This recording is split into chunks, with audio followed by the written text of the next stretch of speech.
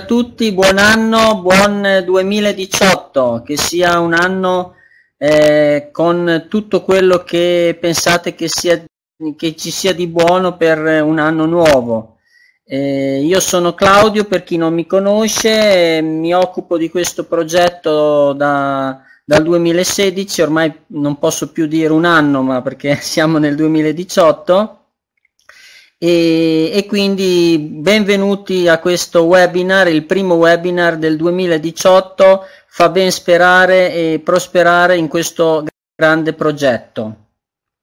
Avete visto, chi si è collegato 5 minuti prima, un video che praticamente rappresenta un po' l'evoluzione del progetto nel 2017. Sono stati fatti enormi passi avanti di sviluppo in tutti i settori da parte di SkyWay. È stato il 2017 un anno molto intenso di lavori. Il 2018 si intravede altrettanto, forse anche di più, uno sviluppo legato a questa tecnologia, a tutto quello che ci circonda.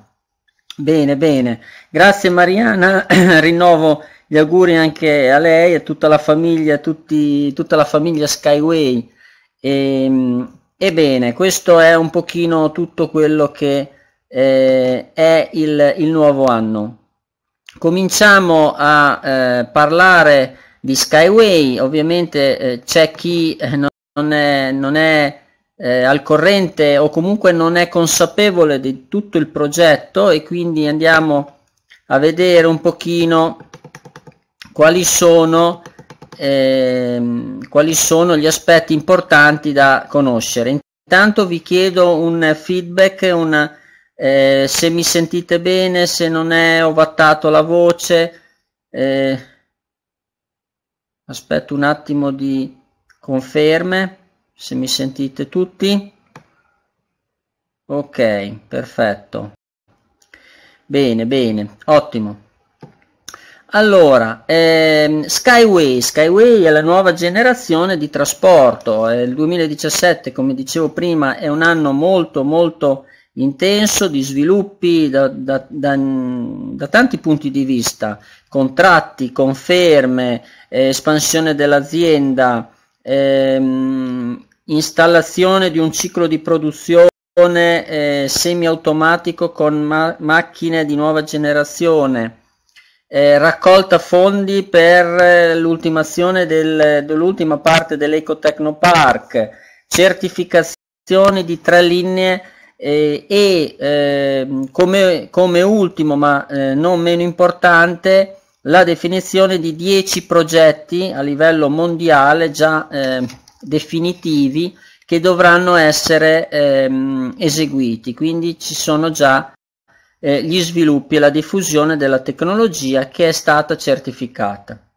Il 2018 prevede importanti appuntamenti. Ci sono gli sviluppi dell'ultima linea, una delle più importanti, quella ad alta velocità, che è in fase di costruzione all'Ecotecnopark in Bielorussia. Prevede una linea di 15 km perché l'alta velocità necessita di una distanza più lunga per tutta una serie di test e di certificazioni che dovranno essere ottenute. Quindi la prima metà di quest'anno sarà riempita dalla costruzione e la fase di test e certificazioni della linea ad alta velocità, mentre invece tutti gli altri progetti già stabiliti e definiti riguardano le linee Unibus, Unibike e Unitrack per il trasporto merci.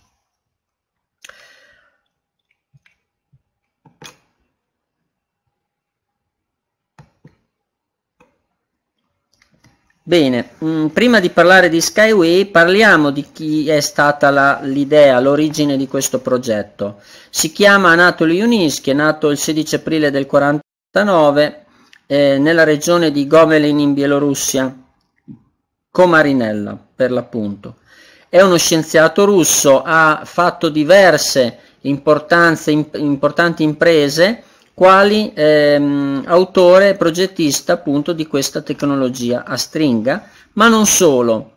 Infatti nel 1986 ha pubblicato un articolo dove spiegava come poter andare sullo spazio senza l'utilizzo dei razzi. Questo comporta una riduzione del carburante e una riduzione dell'inquinamento. Quindi le sue idee nascono da un principio di rinnovo, che è quello di non inquinare, di mantenere inalterata l'ambiente circostante, quindi la natura. Quindi la sua tecnologia si sposa con la natura. È un leader di progetti delle Nazioni Unite, è un autore di 140 invenzioni e brevetti, tutte invenzioni collegate appunto all'idea di migliorare il nostro pianeta. Autore di 18 libri e oltre 200 pubblicazioni scientifiche. Questo è Anatoly Yuninsky. Questa persona è quella che ha creato tutto questo grande progetto mondiale. Qui ci sono alcuni riconoscimenti, un premio e i certificati che attestano che la tecnologia SkyWay è una delle più importanti di questo secolo ed è diciamo la più importante a livello di invenzione sul settore dei trasporti veloci. Qui appunto ha ricevuto all'Eco Festival 2017 un premio, le Bighe d'Oro, The Golden Chariot, nel quale appunto si riconosce l'innovativa tecnologia SkyWay, che è attribuita alla nominazione di progetto più innovativo ed ecologico nel settore del trasporto. Questa premiazione si è svolta a Praga. Cos'è SkyWay? L'abbiamo già detto più volte, è una tecnologia innovativa per il trasporto di persone, trasporto merci e trasporto cose, quindi è una linea di trasporto che, se pensata a livello globale mondiale, la possiamo ritenere e considerare come l'internet delle cose. Quindi una rete mondiale globale che permette di veicolare non solo informazioni, comunicazioni, ma bensì oggetti, merci, prodotti alimentari, persone e via dicendo, animali. Quindi è un trasporto delle cose, il cosiddetto internet delle cose. SkyWay è un'azienda che è nata appunto in Bielorussia.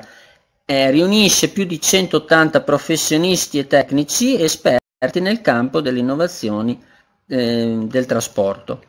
Ha importanti riconoscimenti fondamentali per lo sviluppo, quali la certificazione e il riconoscimento da parte della Federazione Russa e il Ministero dei Trasporti, che ufficializza appunto SkyWay come una tecnologia innovativa. Qui vedete alcune foto che ritraggono i dipendenti, le persone che collaborano, le persone che lavorano con SkyWay. Ci sono 15 uffici di progettazione che sono uniti con più di 100 costruttori, e questi uffici di progettazione lavorano indipendentemente su ciascuno dei progetti che sono al vaglio di SkyWay nei confronti di paesi importanti che hanno predisposto un interesse molto importante per questa tecnologia. Qui vedete alcune foto dell'azienda, all'interno dell'azienda, della fabbrica dove si studia, si fanno test, dove si sviluppa appunto questa tecnologia innovativa. Quindi diciamo che c'è uno sviluppo anche di lavoro, specializzazione su tecnologie innovative, quindi la modifica del lavoro. Il lavoro sta cambiando, il mondo sta cambiando velocemente e è necessario che anche le persone si adattano al cambiamento. Quindi è vero che aumenta la disoccupazione, aumentano le persone senza lavoro, ma è anche altrettanto vero che aumentano più che altro le persone che non sono predisposte al cambiamento.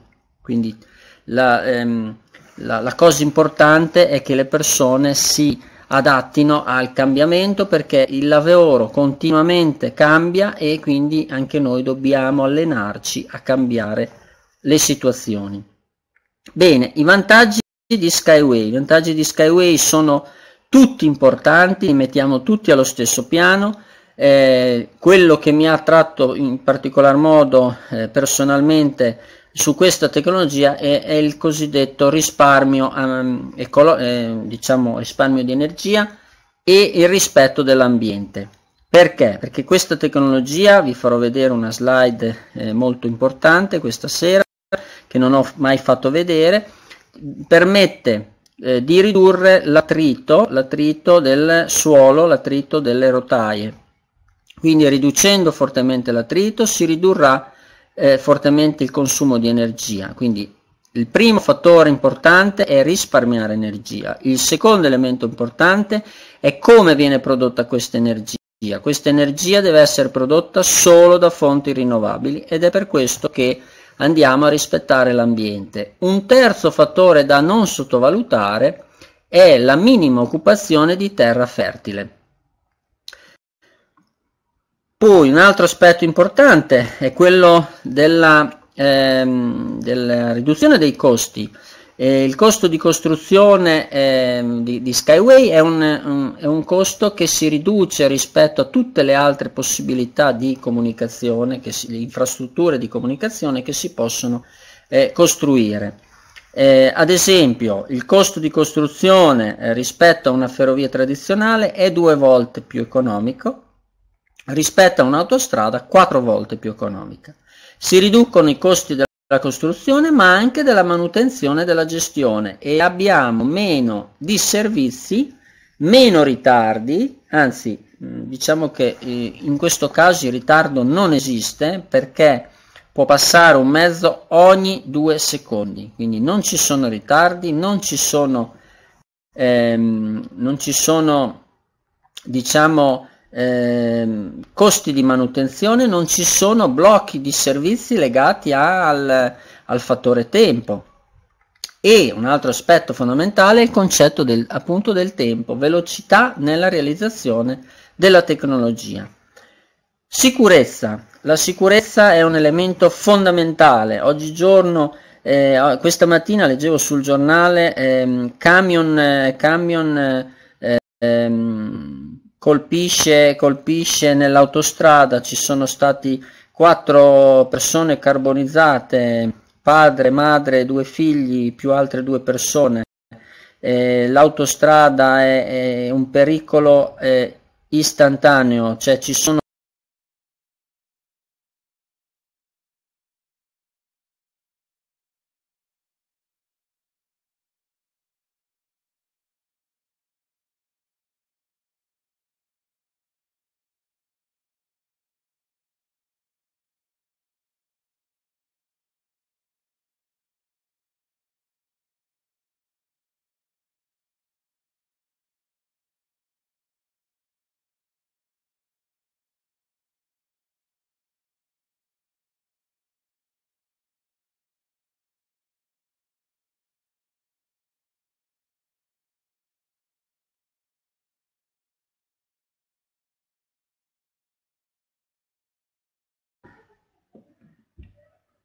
Buonasera a tutti, mi sentite?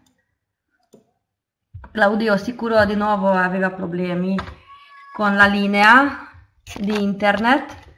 Intanto chi non mi conosce mi presento, mi chiamo Beata Studar e abbiamo iniziato più o meno un anno fa condividere questa fantastica opportunità insieme con Claudio e altre amiche mie che adesso ancora certamente ogni giorno stanno lavorando.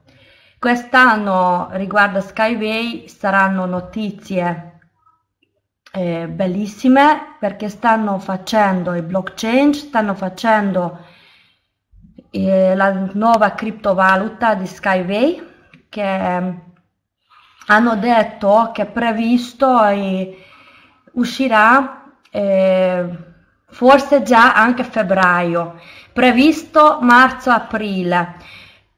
Questo mese andrò a Slovacchia perché faranno una conferenza SkyWay il 20 gennaio, 20-21 gennaio, io ho già prenotato il posto e quando ritorno, ecco già Claudia, quando ritornerò porterò sicuro nuove notizie e informazioni. Adesso passo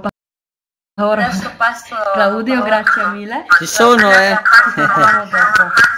Allora, sono tornato in linea. Purtroppo in questi giorni siamo tutti a casa, c'è un carico di banda, molta gente non lavora, siamo tutti al computer.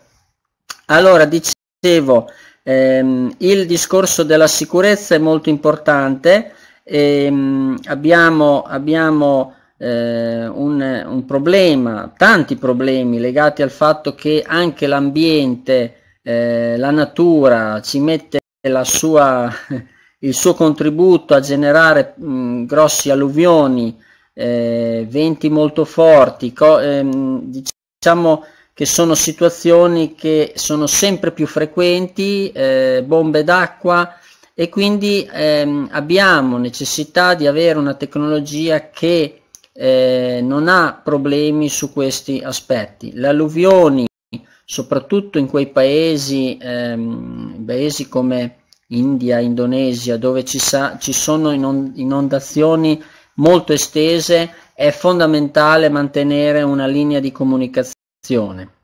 SkyWay si muove da 3 metri in su e quindi permette di non avere interruzioni di comunicazione per soccorrere le persone, per aiutare nelle situazioni più difficili che si possono generare e che si generano purtroppo in tutto il mondo, in ogni istante che ci possono essere queste intensità di venti, di acqua e via dicendo. Quindi resiste al cambiamento climatico ed atmosferico. Altro elemento fondamentale è l'interconnessione, possibilità di creare interconnessioni dirette con i mezzi di trasporto già esistenti.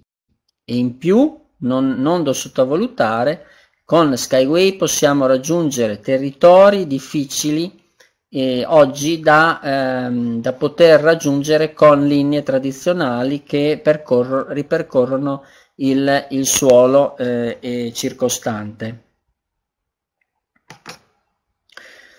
Quindi riduzione di capitali per la costruzione, riduzione delle materie prime, riduzione dei costi di gestione, meno costo di personale di supporto. Questo non significa che è meno il personale per lavorare, perché il lavoro sta cambiando, le persone dovranno adattarsi al cambiamento anche del lavoro, quindi maggiore specializzazione, maggiore gestione e quindi faremo lavorare in maggior modo le macchine in sicurezza, quindi lavoreremo in sicurezza al posto dei robot, dei droni e via dicendo.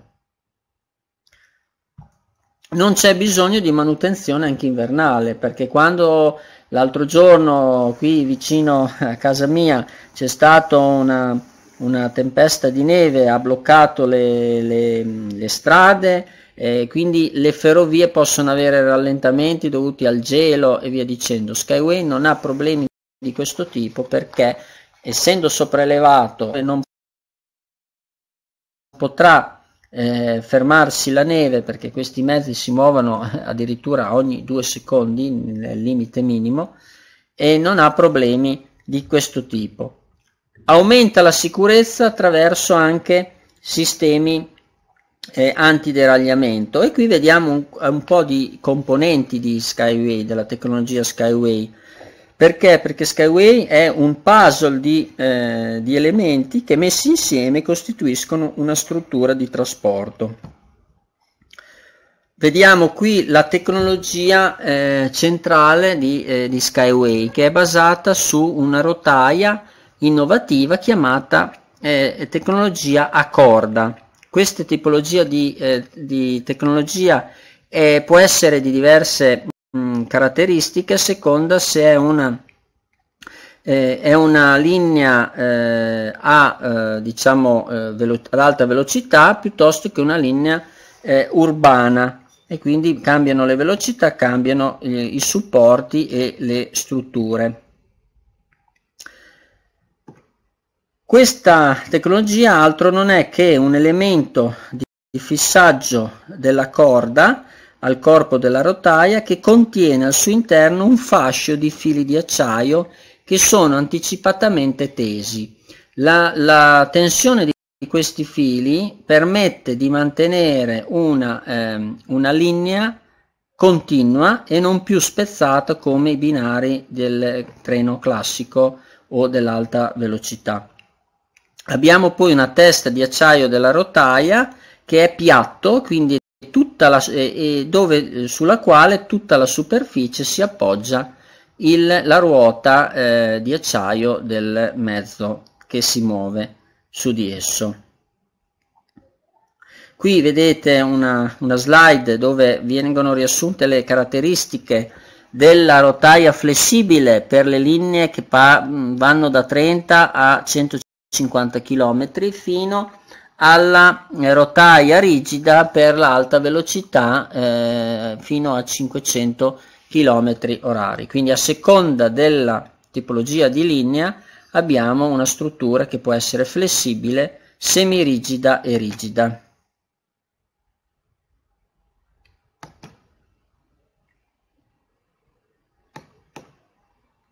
Qua vedete il sistema antideragliamento, perché ovviamente ci solleviamo da terra e quindi bisogna aumentare la sicurezza in movimento. Questo sistema di antideragliamento aumenta di 100 volte la sicurezza e evita anche il vandalismo e maggiore sicurezza anche contro il terrorismo.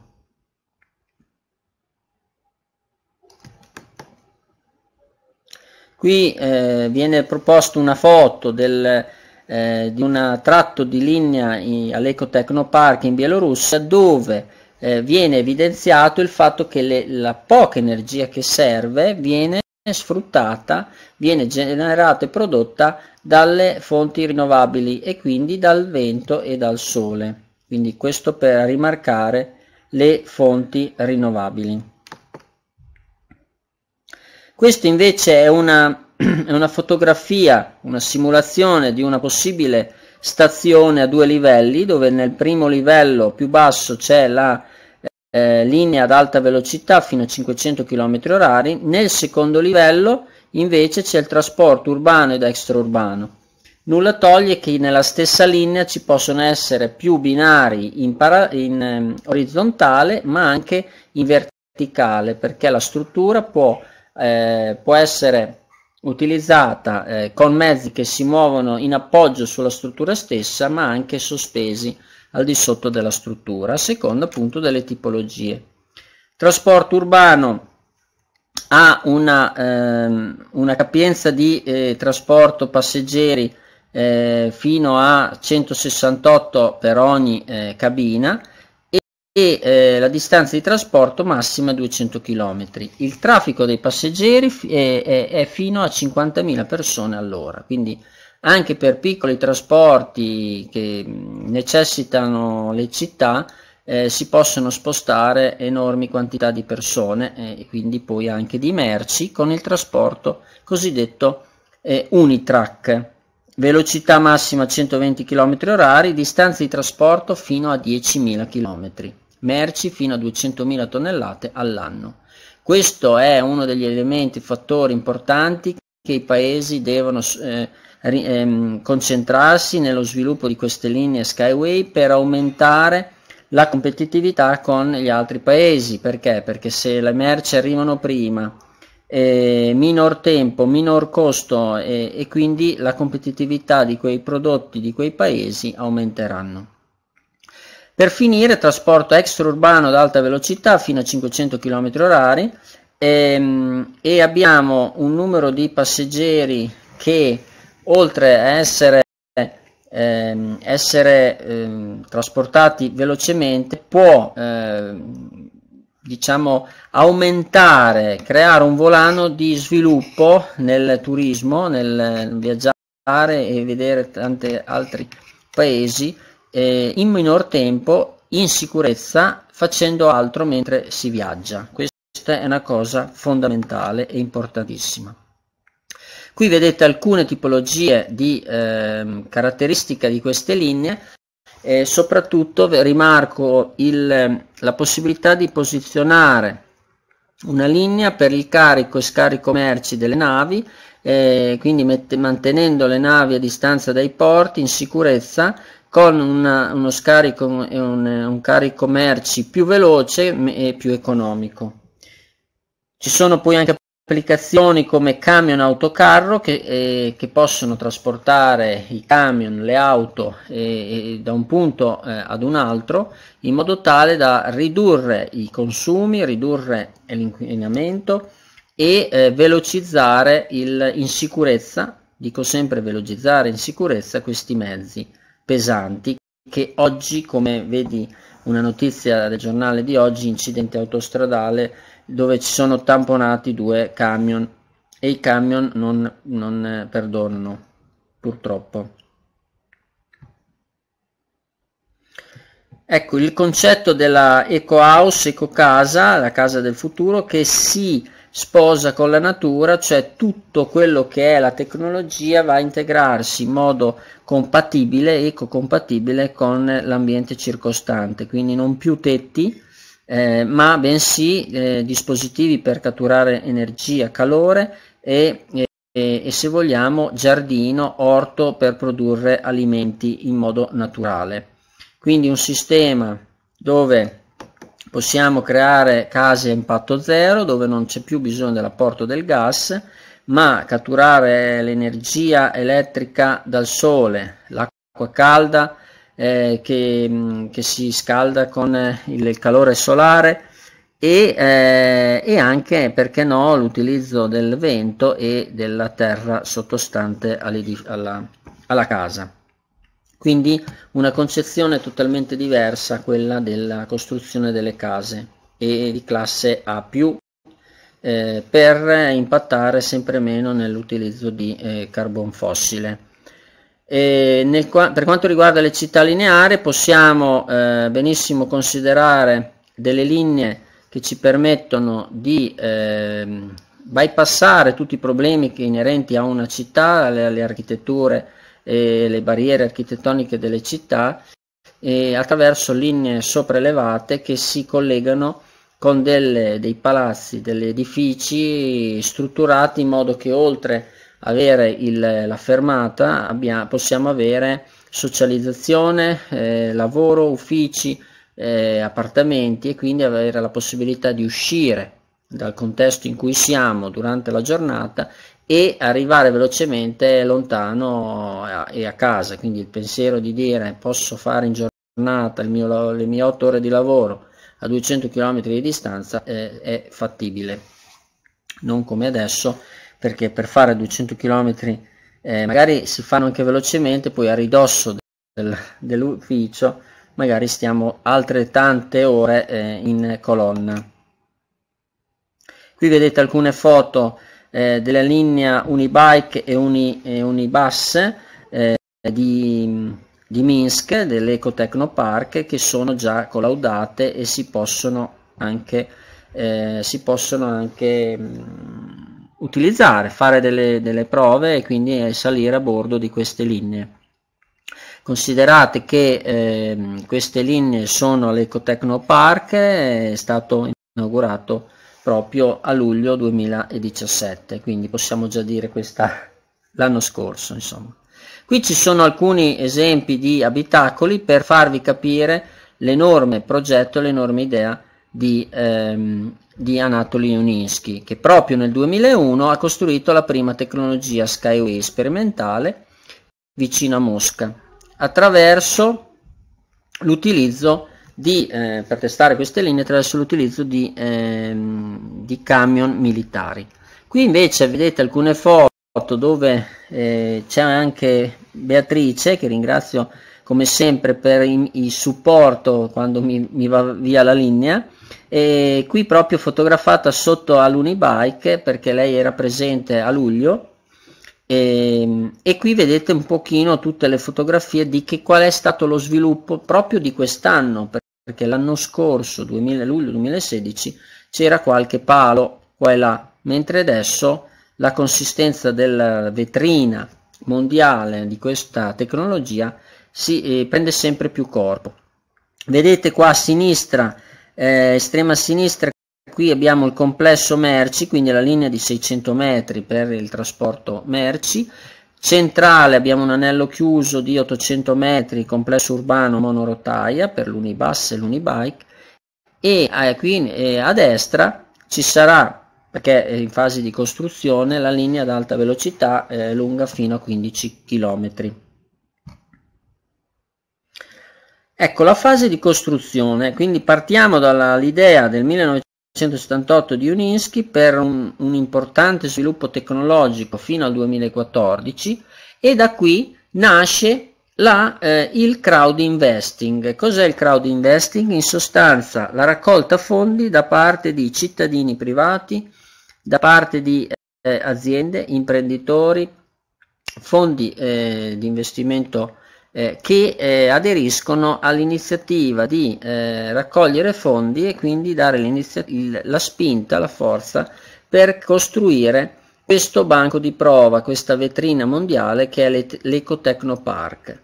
Questo crowd investing è partito nel 2014 e prevede 15 fasi. Queste 15 fasi previste nel business plan a ultimazione nel 2017/2018, ad oggi siamo nella fase 10, stiamo per raggiungere comunicazione quando ce la darà SkyWay ufficializzata la fase 11, e quindi c'è stato un rallentamento dovuto all'enorme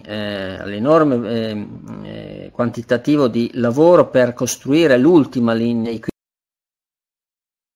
15 km, ma tutto procede regolarmente con qualche mese di ritardo, semplicemente questione di qualche mese per poi vedere anche questa linea ad alta velocità. Dal 2015 al 2016 c'è stata appunto la costruzione e tuttora c'è la costruzione dell'alta velocità, e l'anno scorso è stato uno degli anni più importanti per questo progetto, perché è stata la dimostrazione che la tecnologia esiste, certificazione che la tecnologia può essere diciamo costruita anche in ambito civile, non solo in fase di test. Da quest'anno la diffusione delle tecnologie in tutto il mondo, perché già 18 progetti sono definitivi, quindi significa che sono solo da portare in esecuzione e costruzione.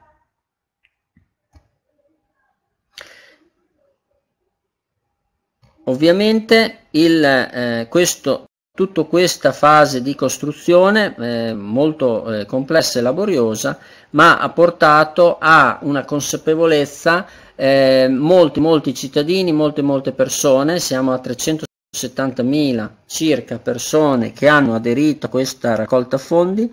L'azienda cosa fa in cambio? Distribuisce certificati che attestano che siamo possessori di quote d'azione di questa azienda di trasporto, e con tutti i vantaggi del caso quando l'azienda andrà a lanciarsi in borsa, previsto ovviamente per quest'anno, quindi tutti i tempi sono per il momento rispettati.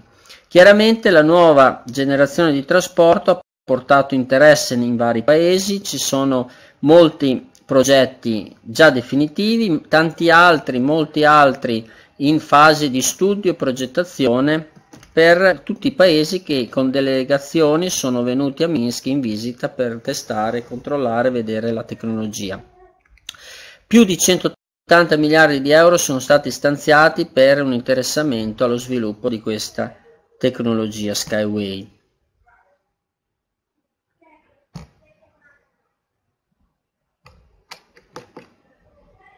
Qui c'è Elon Musk, Ruduk, io dico sempre Elon Musk, Roduk, l'ex ministro dei trasporti australiano, che è il rappresentante di SkyWay Australia, che ha incontrato Junischi diverse volte a Minsk, e Junischi stesso è andato in Australia a creare e a produrre degli accordi importanti su linee che dovranno essere installate in Australia.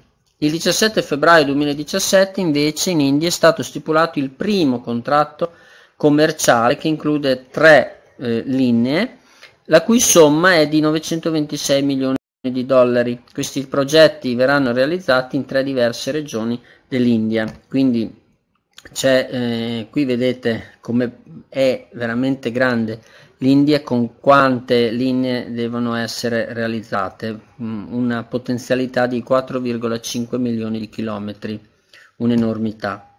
Se pensate che questo business è quantificabile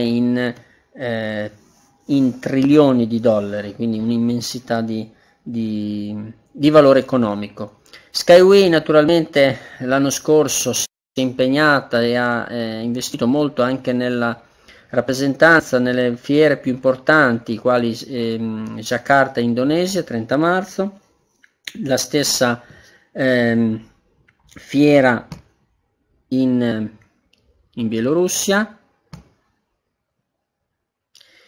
e quest'anno a ottobre 2018 ritornerà l'Innotrans di Berlino, quando io vidi per la prima volta il progetto nel 2016, quindi io sono entrato in questo progetto in corrispondenza dell'evento di SkyWay all'Innotrans di Berlino, dove è una delle fiere più importanti a livello europeo. Quindi il primo progetto commerciale nasce appunto in India con 2 linee, una prima fase di 12 km ed è l'Urban Track, e la seconda fase 129 km è un collegamento tra 3 città molto importanti dell'India.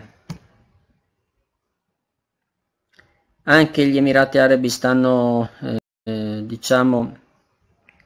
interloquando con Junischi per definire dei progetti molto importanti per collegare le varie isole, e naturalmente sono molto interessati a risolvere il problema delle tempeste di sabbia che ci sono, e quindi le strade non sono sempre libere appunto dalla sabbia stessa. Qui un'altra foto che ritrae Junischi con dei delegati rappresentanti nel paese della Mongolia per fare studi e progetti. E qui un'altra slide molto importante e significativa, una delle più significative, che è l'incontro di Junischi con il Dalai Lama, il quale ha riconosciuto questa tecnologia, una tecnologia a basso impatto ambientale, una tecnologia che permette di veicolare le persone e le merci in qualunque zona del mondo, persino anche a casa del Dalai Lama. Queste novità del mese di dicembre non sono più novità, ma sono dati di fatto.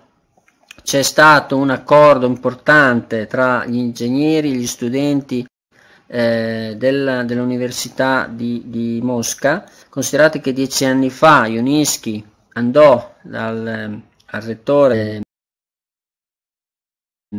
a parlare della tecnologia, non gli fu dato molto credito. A distanza di 10 anni oggi invece è stato firmato un accordo sulla cooperazione globale con l'Università dei Trasporti russa.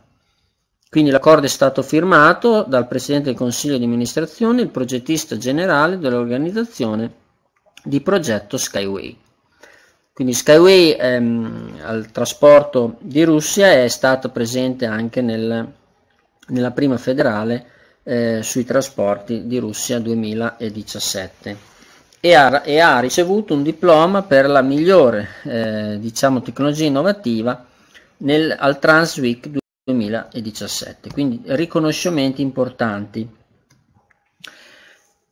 In novità appunto dell'ultimo periodo, in Indonesia sono stati firmati 2 contratti importanti dove praticamente una società, che è l'Indonesia Infrastructure Society, è interessata a costruire una superstrada SkyWay lunga 10 km vicino a un porto in Indonesia e inizierà a preparare lo studio di fattibilità nel gennaio 2018, quindi già da questo mese inizia lo studio di fattibilità. Ovviamente questa fattibilità è supportata anche dalla stessa compagnia di infrastrutture indonesiana.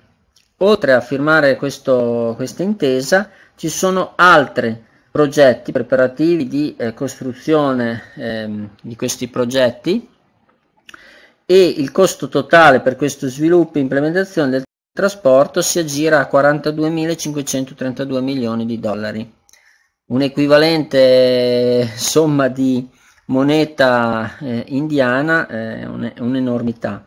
Quindi pensate come è importante lo sviluppo di questa linea, questo trasporto, perché va a generare un enorme quantitativo di sviluppo finanziario ed economico, a cui possiamo trarre vantaggio anche noi acquisendo delle quote di mercato di questa azienda, che è appunto SkyWay.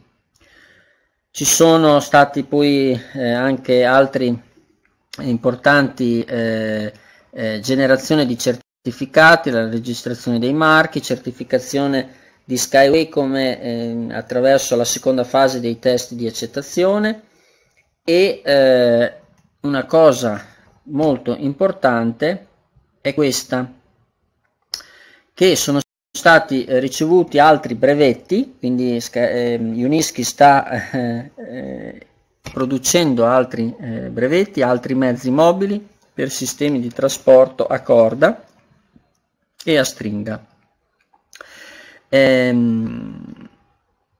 Altro aspetto importante è la conferma della conformità del sistema di gestione ambientale utilizzato in azienda ai requisiti dello standard internazionale. Cosa significa? Che SkyWay rispetta tutti i prerequisiti per avere una gestione che è rispettosa dell'ambiente, quindi azienda altamente tecnologica che rispetta in tutti i lati possibili l'ambiente circostante dove questa tecnologia viene installata. Non ultimo, ma non meno importante, praticamente che in Giappone a Unischi sono stati rilasciati 4 certificati dagli uffici dei brevetti che riconoscono SkyWay una tecnologia innovativa a confronto del fatto che il Giappone è molto evoluto a livello tecnologico con i propri treni a lievitazione magnetica, però è impensabile utilizzare questi treni su una rete globale perché sono molto più costosi. Bene, prima di procedere con invece parlare dell'aspetto finanziario, economico e il vantaggio che possiamo ritrarre tutti noi nel partecipare a questo progetto, vi vorrei far vedere quelli che sono, purtroppo non ho avuto tempo per inglobarli, ma vorrei farvi vedere qual è velocemente la differenza tra SkyWay e altre possibili tecnologie in termini di costi, in termini di costi di materiale utilizzati, di tempi per chiaramente per costruire. Allora vediamo se lo trovo.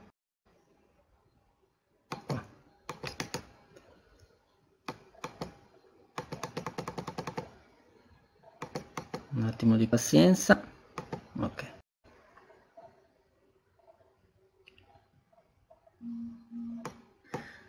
il motto di Unischi è costruire SkyWay e salviamo il pianeta. Non salviamo solo il pianeta, salviamo anche tutti noi. Allora SkyWay, la tecnologia innovativa, questo l'abbiamo già detto, qui sappiamo già la storia di Unischi. Ecco, questo volevo mettere, è la novità di questa sera. Sono riuscito attraverso colleghi che ringrazio a avere questa diapositiva, questa slide dove mette SkyWay a confronto con gli altri tipi di trasporto. Allora, come notate ci sono 4 fondamentali caratteristiche dei trasporti. Il capitale investito. Allora, qui viene messo a paragone il trasporto stradale, la via a monorotaia, che è quella, diciamo, che può essere la via monorotaia, può essere la metropolitana, trasporto ferroviario e il treno a levitazione magnetica. Ecco, capitale investito, mettendo a confronto tutte le possibili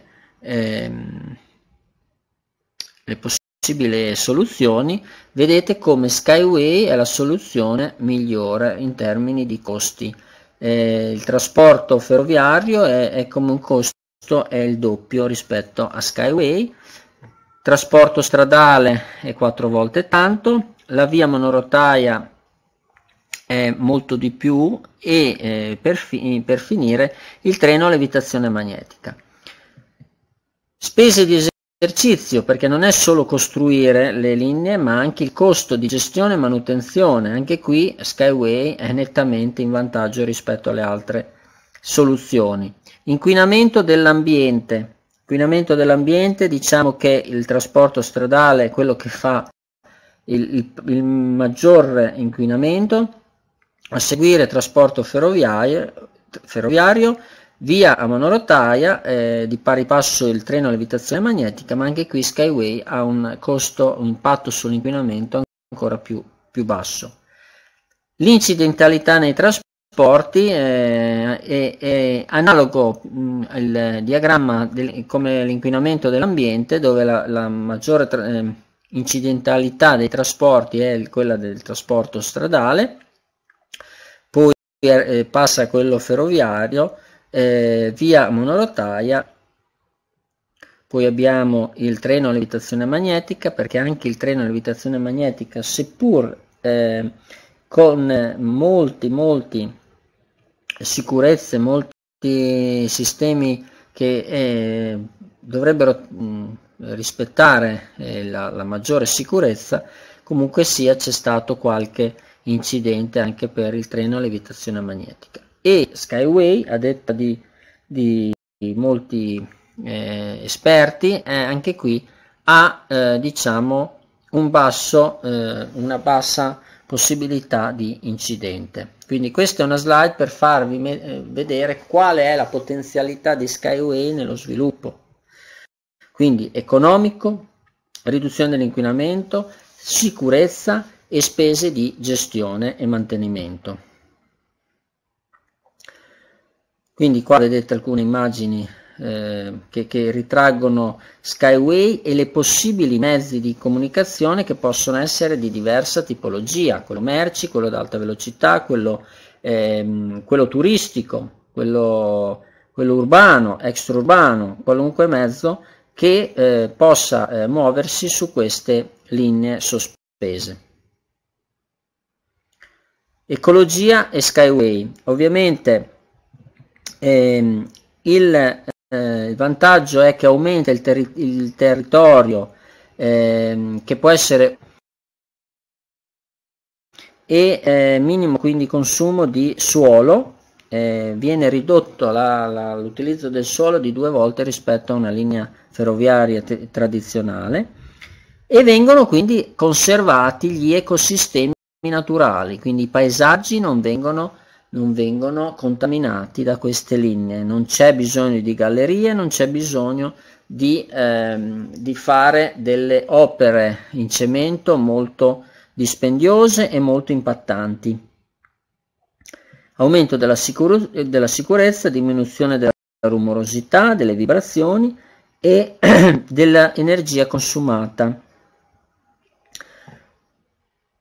Quindi è un sistema molto importante. Ecco, qui vedete da un punto di vista, abbiamo già visto, ma il costo di costruzione, se SkyWay costa 100, il treno costa 200, il trasporto automobile dell'automobile 400%, la monorotaia 1200% e il treno a levitazione magnetica 1800%. Anche qui l'efficienza 100, 200, 1200, 1800 e 3000, quindi non c'è confronto, non dovremmo neanche fare il confronto. In termini di sicurezza abbiamo che SkyWay è molto sicuro, a seguire la monorotaia, per poi il treno a levitazione magnetica, per il treno ad alta velocità o treno classico e l'automobile, il trasporto automobilistico, sicurezza dei trasporti è l'1%. Compatibilità ecologica e comfort, anche qui decisamente SkyWay fa da padrone rispetto alle altre tipologie. Ecco, volevo solo un attimo farvi vedere questa cosa. Il risparmio energetico deriva anche dalla riduzione appunto della potenza di attrito.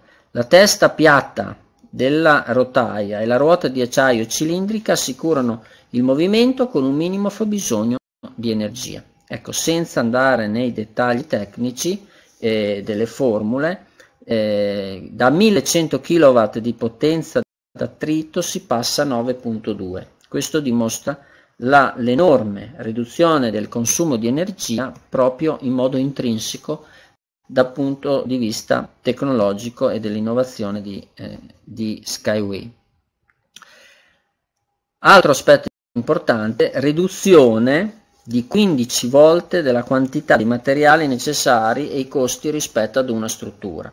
In un mondo che va verso sempre di più nel riutilizzare le materie prime, perché le risorse sulla Terra sono sempre meno e quindi necessità di recupero dei materiali già usati, questo è a dimostranza del fatto che per creare una linea ci vorranno 15 volte in meno la quantità di materiale necessari rispetto ad una struttura tradizionale. Inoltre, in un ponte tradizionale con travi appoggiate, il peso proprio della struttura rappresenta il 90% del carico. Cosa significa? Quando un treno passa su un ponte, il peso della struttura è fondamentalmente condizionato dal peso stesso intrinseco del ponte stesso, mentre il 10% solo del carico è quello dettato dal treno. Mentre il peso proprio della struttura di SkyWay rappresenta solo il 10% del carico. Quindi è proprio il contrario della struttura a ponte.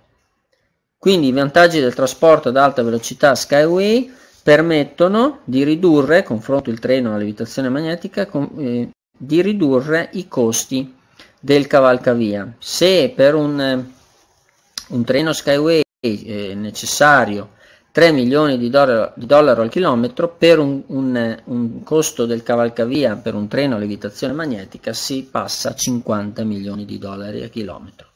E quindi da 3 a 50 le cose cambiano in modo fondamentale.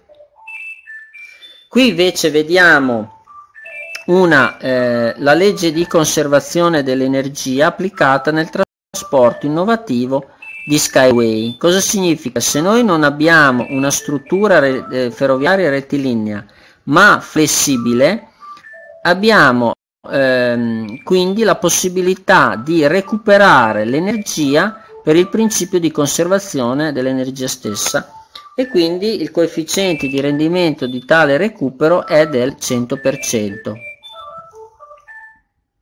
Ecco, questo era per dirvi un pochino di notizie nuove che ho raccolto per darvi questo senso di importanza delle tecnologie che ci possono essere, soprattutto nel fabbisogno di energia e materie prime necessarie.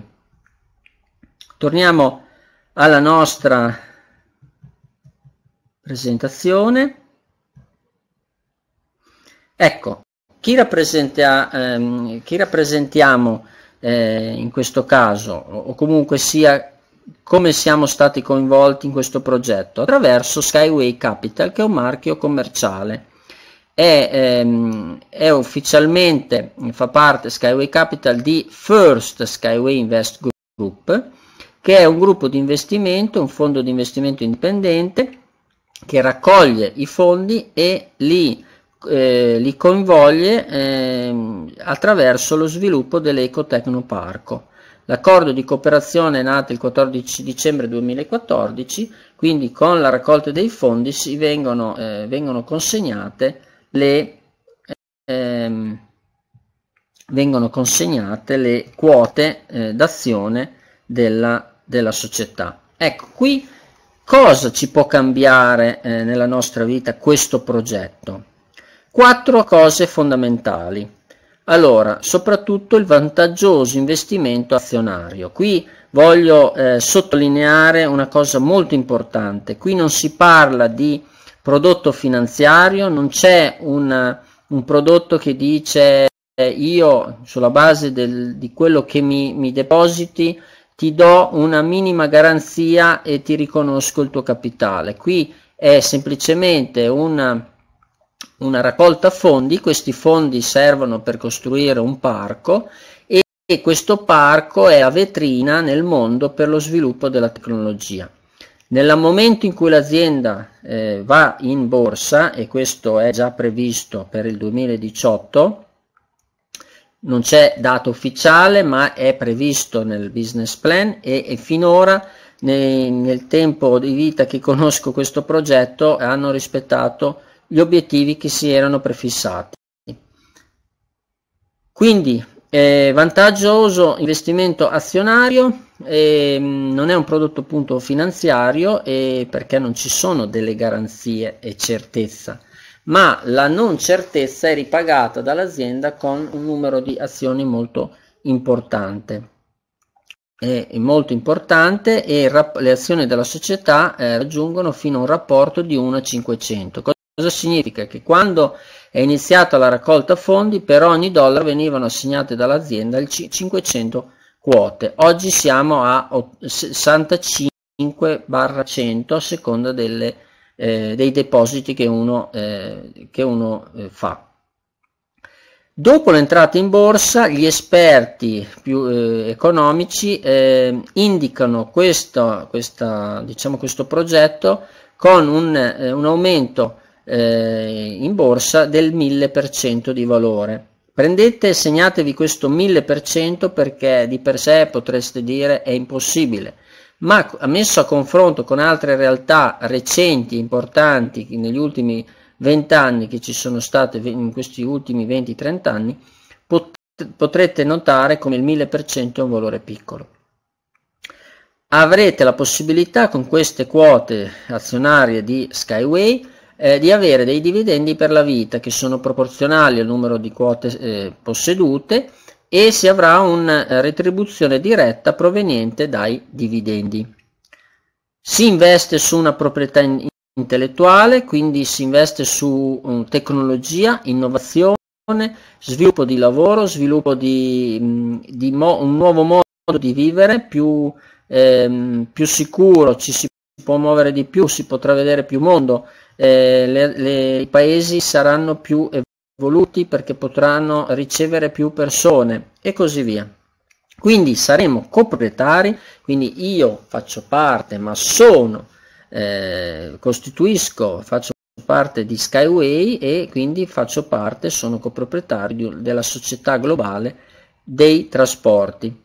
Quindi chi possiede delle azioni possiede una parte di questa società di trasporto che è considerata dai maggiori esperti più grande del mondo, anche se non è ancora emersa questa cosa.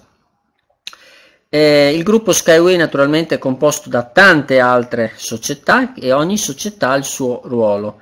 Oltre a SkyWay Capital esiste un'altra società sorella che fa parte di First SkyWay Invest Group ed è SkyWay Invest Group, appunto, manca la prima parola davanti che è First, e fondamentalmente anche questa società raccoglie fondi in modo un pochino diverso rispetto al nostro. Io ho scelto SkyWay Capital perché ho ritenuto più conveniente da un punto di vista personale all'inizio, quando ho fatto la scelta di partecipare a questo progetto. Bene, qui ci sono tutta una serie di possibilità di pacchetti azionari dove a fronte di un versamento si ottengono queste quote certificate con certificati che arrivano da Mosca e naturalmente ogni pacchetto ha assegnato un certo numero di azioni e queste azioni saranno proprietarie di chi ha fatto questo pacchetto. Ci sono anche pacchetti assegnati ai minorenni, sono molto graditi anche da me personalmente, perché è un segnale per il rinnovo, per avere un futuro roseo anche per le generazioni future. Quindi è un modo per dire: bene, faccio qualcosa anche per le generazioni future, dedico valore aggiunto anche a loro attraverso questi pacchetti. Naturalmente questi pacchetti sono assegnati ai minorenni, quindi non hanno ancora facoltà di decidere nulla fin tanto che non hanno 18 anni, quindi fino a 18 anni siamo sempre noi a decidere se vendere le azioni, mantenerle e così via. Gli importi, si parte da $15 a salire.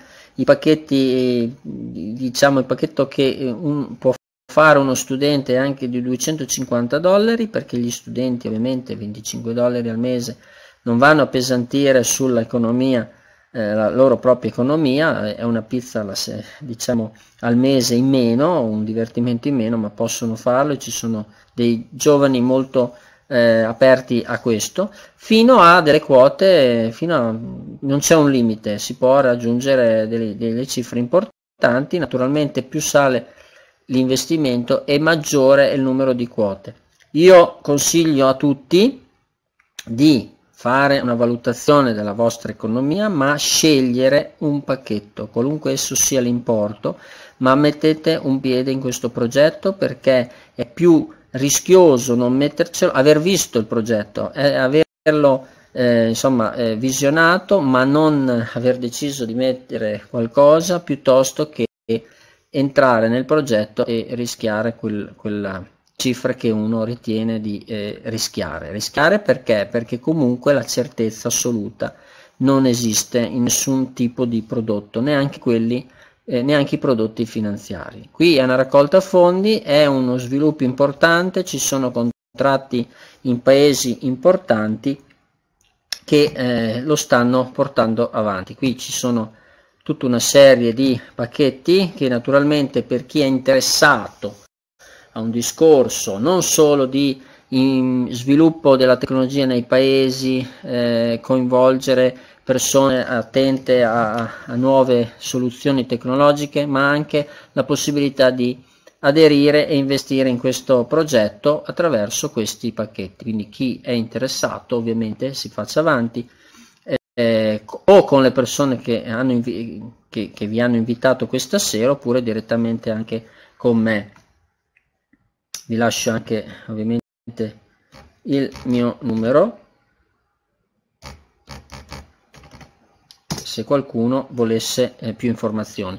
Per quello che so io, per l'esperienza che ho io in questo anno e mezzo, vi posso aiutare a sciogliere qualche dubbio, e comunque avrete naturalmente per questo progetto.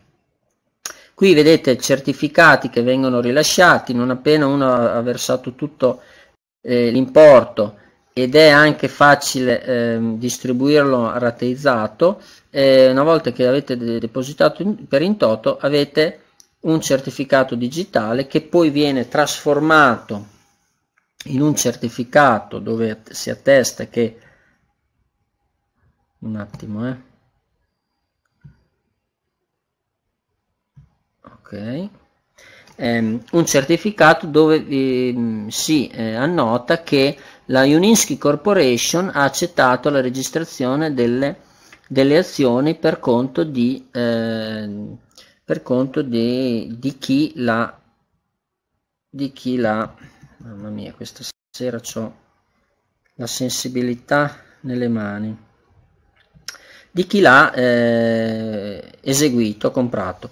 Poi c'è quello definitivo da parte di Euro-Asian Rail SkyWay Systems Holding Limited, nel quale è sottoscritto che a fronte della totale distribuzione delle quote, queste quote stesse, queste azioni avranno il valore di $1 nel mercato azionario. E quindi noi avremo la possibilità di capitalizzare, di mantenerle per i dividendi e così via. Questo certificato viene rilasciato con $10 e viene naturalmente viene spedito da Mosca anche a casa. Dopo 2 mesi arriva, 1 mese e mezzo, 2 mesi. Io l'anno scorso mi è arrivato dopo 3 mesi, ma adesso è molto più celere.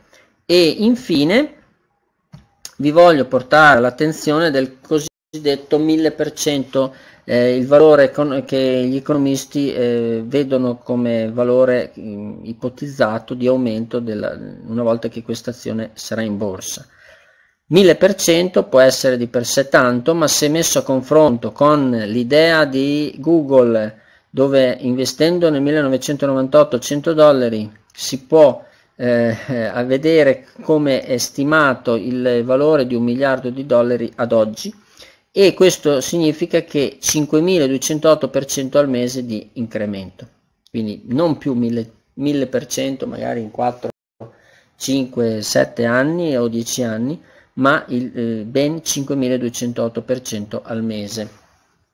Così stesso anche Apple, dove abbiamo un enorme valore aggiunto, $8 dopo 38 anni sono $550.000, oppure abbiamo Alibaba che con $100 dopo 18 anni sono $1.782.500, con la differenza che queste realtà sono molto importanti, ma realtà dove non abbiamo una globalità di servizi, perché SkyWay sarà l'internet delle cose, quindi ci sarà non solo la comunicazione ma anche il trasporto merci e passeggeri, quindi è la globalità dell'internet, e quindi c'è un volano di trilioni di dollari, quindi un'enormità di business legato a questa tecnologia, a questo trasporto. Bene, a questo punto siamo arrivati a conclusione.